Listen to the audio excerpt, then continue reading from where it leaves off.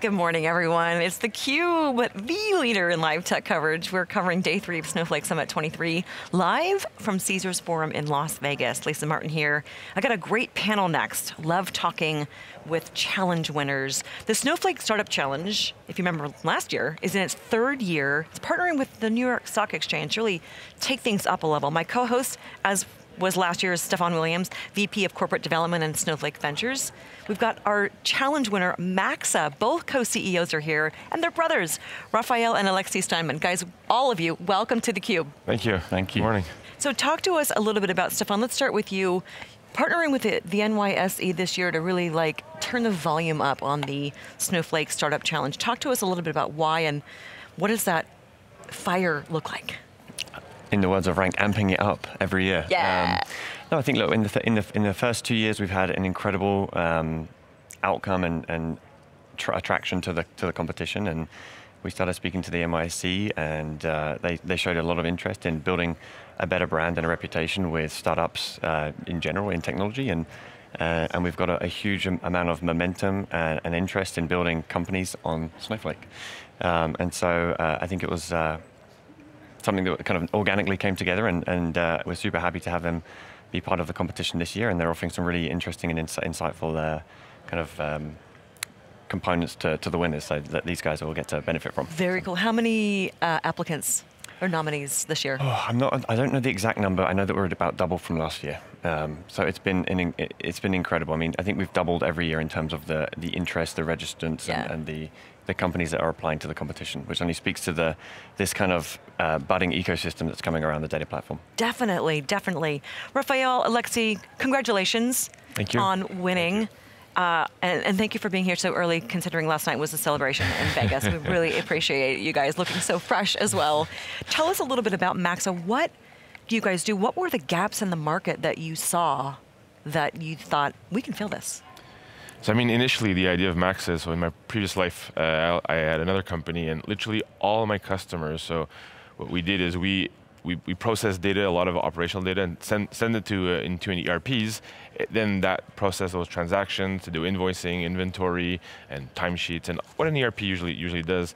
And across the board, all my customers were whining that the analytics that they can get from their ERPs were not good, or it was really hard, lots of manual labor, and they were asking us, well, we know your system is producing the raw data. Could we just bypass the ERP and go straight from the source? Back then, the building blocks, or like I said, the Lego blocks didn't exist to really do something. So when I sold that company in 2017, Snowflake started to become something that was on the radar. So I think there's new Lego blocks that we can start using, and maybe we can give a kick at this and solve it. And then I talked to my brother, saying, I think I found a way of doing something nifty and then solve a big problem that I've seen for decades. Yeah. And so I talked to him, and I'm a big company guy, so I lived the problem acutely for many, many years. Okay. So we've together seen this problem 360 degrees. Yeah. Right? ERP systems are just too complicated. The data schemas are cryptic. Everyone's pulling their hair out. Right. So in 2019, we said, well, maybe we drop what we're doing. We come together, and we launched in 2020. And what was that like during COVID? I mean, we've seen so many COVID catalysts and kind of silver linings, but what was that like launching a startup during COVID? The irony is that it was extremely hard, because not being able to see people when you're trying to do B2B software sales was extremely punishing at first. Yeah. What the silver lining is that sort of Zoom calls and video calls have democratized the ability to connect with executives everywhere. And now there's less of an expectation that people have to show up at the door physically. Yeah. So it was hard initially, but obviously Snowflake gave us a huge boost, and now we're benefiting from the fact that out of our few offices, main office in Montreal, but also in some secondary satellite offices, we can talk to customers everywhere in the world now. So we have customers in Europe, UK, US, Canada.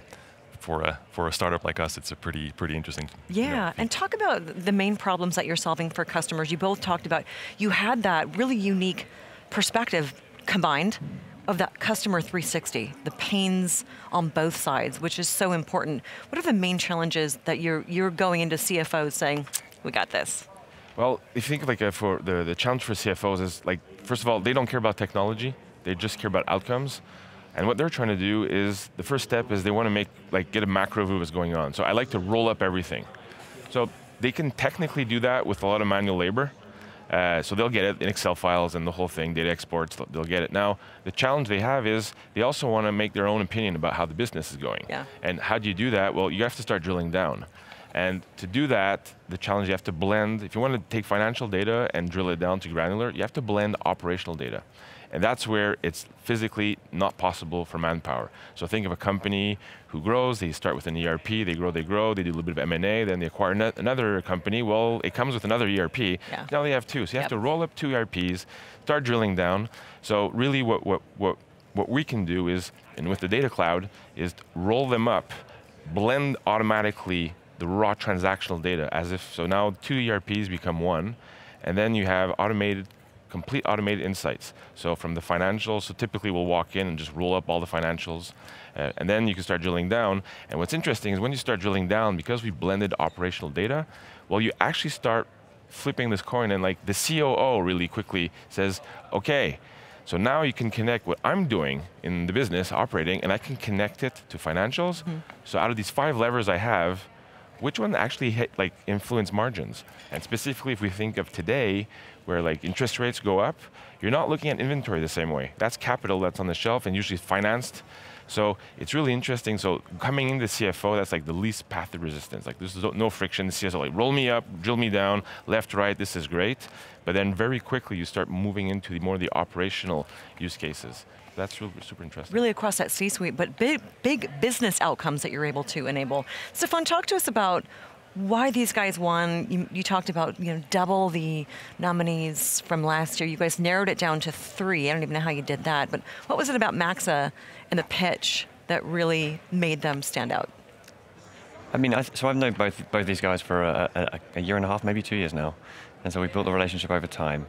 I think I love what Maxa stands for, and I think from a Snowflake Ventures perspective, we're continuously looking at ways in which companies can break us into new areas, right? We talk about companies being data-driven, and that really does mean having kind of a single view, a consolidated area where you have your data, but unlocking it into the different functions throughout the enterprise, right? So we obviously serve the CIO, but I think Maxa is a really great example of extending that capability of having all of that data in one place and unlocking the CFO and not having a siloed ERP system that stands out to the side, having actually a system that talks to the rest of the enterprise and stands on top of Snowflake. So I think these guys did a great job pitching. They've got good market traction. They have a massive opportunity.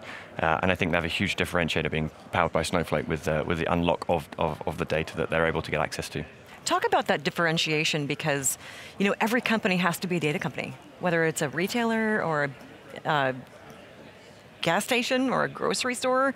They have to be, but they have to also be able to unlock the power of the data quickly, gain insights, understand how the business is running, how can they use that data, financial data, marketing data, ops data, to refine operations, new products, new services. What is it about Maxa that really differentiates you and helps customers across industries? You think of sort of the value add we bring on top of the Snowflake platform, just the cost structure to run in Snowflake is so much lower that we can really hit companies in the mid-market, mid-sized companies with a price point that they've never seen. It's very simple, no friction, no upfront commitment, no setup costs, no nothing. They've never heard this.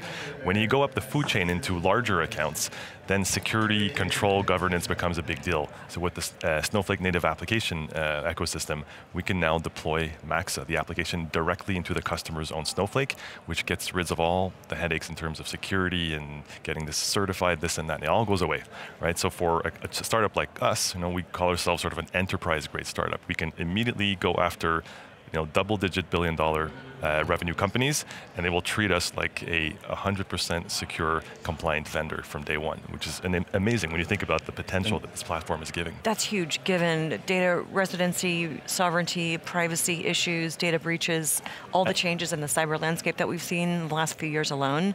Having that guarantee from a security perspective is a huge, it's no longer a nice to have for companies, right? It's a huge unlock. I mean, to your point, it's a huge unlock for young startups looking to get the eye of executives in big companies. I think we're able to democratize the type of company that can sell to an enterprise today, right now, because you can stand on top of the shoulders of somebody who's already been through that. We've got the security, the governance, the compliance, everything within Snowflake, and unlocking a different persona, like I was talking about earlier, from a company that, even in COVID, you probably wouldn't have had a chance to have got in front of some of these executives without having the power of kind of being able to say, we stand on Snowflake and we're completely secured and governed the same way you have your Snowflake data. Absolutely. And that concern goes both ways, because if we had a customer with a security incident, it impacts us. So having us the trust that when we put their most precious ERP financial operational data into Snowflake, we can sleep at night as well. Yeah. Did you look at others besides Snowflake? And if so, what made Snowflake the right partner of choice?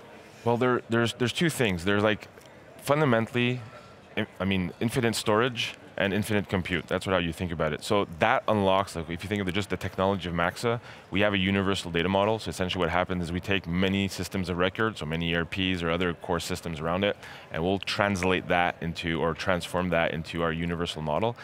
That model, the way it's structured, it's a modern, it's another way of modeling the data or structuring it. It can't exist in an environment where you're limited compute and you have limited storage. So we can have tables with billions of rows. Standard database or standard environment, maybe people start becoming a little iffy about like run queries on billions of rows. In the data cloud, it's like, when you want the answer? It's more, that's the question. Yeah. So from the get-go, there's that, but there's also the enablement. So at a startup, like, first of all, every dollar counts and you have limited manpower. So if you think of like standing up a customer, at Maxa, when we sign up a new customer, 3 seconds later, the environment is created. You can automate the entire onboarding. 3 seconds? Literally, it's click, click, on, 3 seconds later, the entire environment with all the security, all the policies, everything you have to do. So if you think of the manpower to enable, like, where are you spending your time? Are you spending your time like trying to plug things and creating pipelines, or are you spending your time actually like putting the best algorithms you can to roll up data and really like cracking that? So it's the capabilities of running data, but if you also think of just standing up customers, a little bit to what my brother Alexis alluded to, it's also the ability to like govern that data. And as Maxa, well, we're playing on customers' systems. Yeah. So every customer equals a unique Snowflake, and you have to manage that and all that automation. Like, it's almost like auto magic with Snowflake. It makes it so easy and trustworthy. So You had me at 3 seconds. I'm looking at your website. I always love like business metrics-based outcomes. You've got some great ones here. What are some of the big metrics-based outcomes that you're helping customers achieve? So cash tied up somewhere in inventory elsewhere. Margins. So I'm a repair shop and I repair big components. And I have limited staff or limited components or limited both. What work do I actually perform? Which work order do I fulfill today that gives me the highest margin? So being able to make those tactical decisions with historical data, statistical data, forward-looking data. And I mean, for a company that's maybe running at $50 million of annual revenue, for example, a typical mid-sized customer, I mean, the impact can be $10 million, right? These are big numbers. Yeah. And Raphael said initially, CFOs, they like technology, but they don't really care about it. Right. They're looking for business outcomes. So the way we've structured the company, we have sort of a front end that talks business and a back end that has deep technical and a Snowflake knowledge. Stefan, how does Maxa kind of embody the Snowflake challenge, especially as it's evolving? Embody the challenge as it's evolving. I have an idea. Yeah, go for it. If you want me to volunteer one. Yeah, go for it. At the keynote speech on Monday, there was Frank Slootman, CEO of Snowflake, and Jensen Huang from NVIDIA that were chatting. And Jensen said, every person in this room, including executives, need to ask themselves 2 questions, right? What is my most valuable data at my company? And number 2, if I had a super smart person between me and that data, what would I want to ask? i.e. AI. And that's how generative AI will allow our executives, our customers, to interact, engage with their data, unscripted, plain English, and having the guarantee that whatever comes out is 100% accurate, error-free. And I think in terms of getting back to sort of the question, where a lot of companies are going now is they're trying to figure out, well, this is amazing. It's like the dragon's out, right? The genie is out of the bottle. Like, what do we do with this? What applications and value add do we build? And I think that's where. So that's a great answer. Thank you. The other thing I think is, like, even in the competition itself, I think one of the things that Benoit had mentioned was, you're already front and center on native applications. You're already kind of leaning in as it relates to some of the latest and greatest functionalities around Snowpark Container Services. You're thinking forward about how do you embrace this technology of LLMs and bring that to the data for the customers to get benefit from. So I think Max has done an incredible job of really leaning on the the best-in-class technologies that Snowflake has, but also the newest innovations that are coming out, that such that when we go live with some of these in public preview and GA with these products, I mean, you're in lockstep with us, and we're able to go to customers and deliver value immediately out the gate. And that's exactly what customers want, is that value as soon as possible. You mentioned some of the great stats. Raphael, share with us maybe your favorite customer story that you think really just unlocks the value proposition that Max is delivering. Well, we have a customer in transportation, so good old trucking company, and they actually do buy a lot of competitors. They're the new president. He's a young guy. He has ambition, so he's literally buying competitors. And so what happens when you buy a competitor is, well, you actually buy an ERP. Right. So if you think of, and they're transport trucking, like they're not high flying, so like they're dealing with like bolts and garage doors and like putting big trucks on the roads and servicing them. So if you think of his, like, he's going to buy, I don't know, 10 maybe competitors this year across North America. In his plan, he's like, well, when I buy one, and then I can roll them up into my finance in day 2, the new management gets our group dashboards. My CFO is not even pulling his hair. He's like, we have the finances right. And so the new team, when they get acquired, they actually get just blended in really quickly. Wow. So he has no limits. Like usually, we were talking a little bit earlier, like you do some M&A, it's how fast can you ingest and sort of bring it in. Technology is not the limiting part, it's literally the teams. So for him in his growth plans, he's using this as an edge over his competition, where he can actually bring them in and operate, and sometimes have a sense like, do I want to buy them? If this is complicated to roll them in, not going to buy them because it's not strategic. Well, and you're helping that business scale. Exactly. So much more easily. Exactly. Last question, Alexis, now Maxa is a Snowflake native app. What's next? Where do you go from here? Deploying as the native app, so going back to all of our current customers and converting them over, and obviously winning new customers as deployed as a native app. And we're hard at work on the generative AI initiative at Maxa, where it's the holy grail. It's allowing executives to engage with their data and having the assurance that what comes out is 100% accurate. That's absolutely critical. Guys, thank you so much for joining me on the program. Stefan, great to have you back as my co-host. I hope that we do the same thing next year. Yeah. Looking forward to seeing how this partnership continues to evolve. And again, congratulations to Maxa. Thank you. All right. For my guests, I'm Lisa Martin. Up next, Dave joins me again. We're going to be talking with 2 leaders on how Snowflake and Snowplow are really offering competitive advantages over Google Analytics. If you missed any of our content from Snowflake or any of our CUBE content that you just want to rewatch because you love it so much, thecube.net is where you go. Analysis and editorial content is on SiliconANGLE.com. I'm Lisa Martin. Thanks for watching. You're watching theCUBE, the leader in live tech coverage.